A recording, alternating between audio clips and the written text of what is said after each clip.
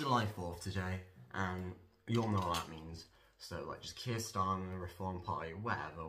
I don't even know what half of those mean.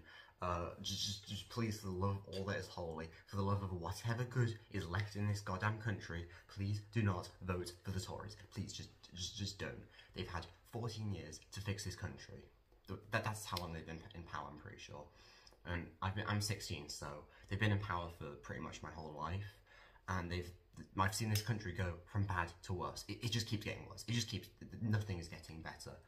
It seems like we're no longer a first world country almost. There's potholes everywhere. The NHS has been brought to its knees. The police force, just absolute, like, they act like a joke half the time.